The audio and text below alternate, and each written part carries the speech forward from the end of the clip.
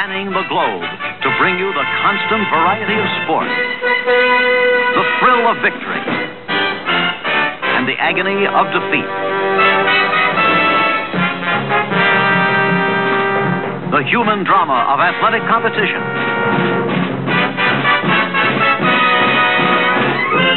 This is ABC's Wide World of Sports. Do you remember that introduction to ABC's weekly sports program, The Wide World of Sports? The phrase, the thrill of victory and the agony of defeat, still finds its way into our athletic lexicon. Among the early heroes highlighted by The Wide World of Sports was Julie Moss in the 1982 Ironman Triathlon. Her story began during her senior year of college.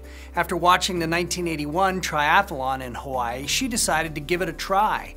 One minor detail, she had never even run a marathon, much less after swimming 2.5 miles and biking 112 miles. Although brand new to the sport, 5 miles into the marathon, Julie Moss found herself in first place. As the leader, with a good pace, and being a no-name newcomer, the camera crews began to follow her every step. At the 16-mile mark, the second-place competitor was only 8 minutes behind, so she picked up her pace. But at the 20-mile mark, Julie Moss hit a wall. Her body started shutting down. And with only a few hundred yards remaining of the 140-mile water and land journey, she fell to the ground. Close enough to see the finish line, less than one time around a track. She sat for 3 minutes, trying different ways to get back to her feet, and finally she did, but she went too fast and fell again. By now, every camera on the course was focused on Julie, including those of ABC's Wide World of Sports. With less than 100 yards left, race volunteers tried to help her up, but she fought them off to avoid disqualification. The cheering crowd of spectators brought her to her feet one final time, walking like the earth was shaking beneath her feet. A narrow path lined by people created a bowling alley effect with the bumpers up, and Julie was the ball. With less than 100 yards, Kathleen McCartney was closing fast.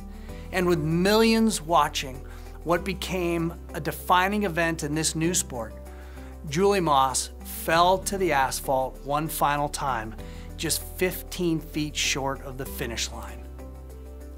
In shocked silence, there was no celebration as Kathleen McCartney broke the finish line tape.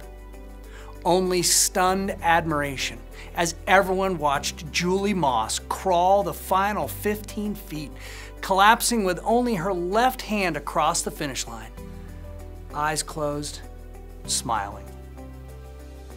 Julie Moss shows us what it looks like to physically do what the Apostle Paul encourages us to do spiritually. He says, forgetting what lies behind and straining forward to what lies ahead, press on toward the goal. These are the words of Paul in Philippians 3 about what it looks like to turn to joy. That experience of life that rises above both the thrill of victory and the agony of defeat. So I hope you'll join us this Sunday in worship at 8, 9, and 10:45 for our next installment of our Turn to Joy series. Leslie Nugent and the Parables community will be live on Facebook at 10:30 a.m. So we hope to see you in church. Be well.